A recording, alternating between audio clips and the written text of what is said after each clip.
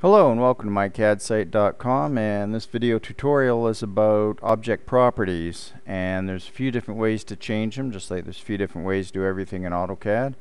So starting with a simple line and double clicking on it, it'll bring up the properties palette, which shows everything that will describe the geometry of that line, start point and end point. I can hide the palette or just close it all together if I don't want it on the screen.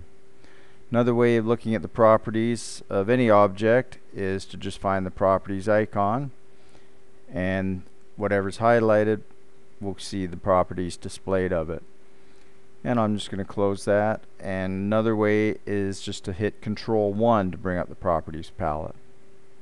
So now that we've seen different ways to look at just the properties, I can also go in and edit them as well. So I can go and change the start point, and you'll see that the line has moved, and that is because I changed something in the properties. So it'll also work for other objects, of course. Here I've just drawn a circle, so I can highlight it and right click and go down the menu to properties, and the same palette is there but with different geometry properties such as the center point, radius, circumference, and area, which you wouldn't see for a line. So I can change the center point, for example, 4,4, and also change the diameter to 2, and you'll see the radius changes to 1. So I can close that, and you'll see the circle has moved and the size has moved. So there's a lot of things you can change in the properties, and if I have more than one object selected, like the rectangle and the circle, it'll give me just the common properties in the palette, things like layer and color. And here you'll see that I can also select any object out of that group that was previously selected. So I'll close that down, and I'm just going to erase the circle, and we'll look at some text properties next. So I'm just going to type in some basic text, and I'll set a specific height of 0.5 units and slowly type in something.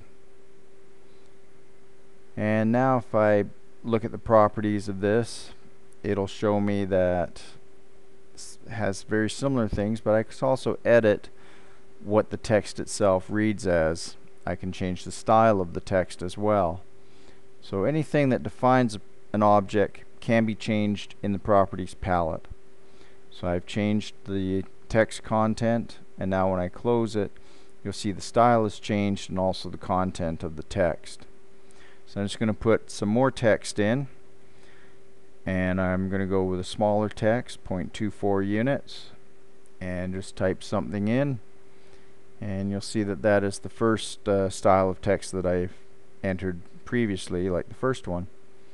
And now I can use a tool called Match Properties by highlighting it and first putting it on the proper layer, and now that it's there, I can choose Match Properties icon and select the text I just created and make the first text look just like it.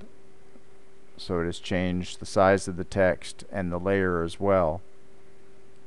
And Match Properties will work for things like layers from say the text layer to the rectangle even.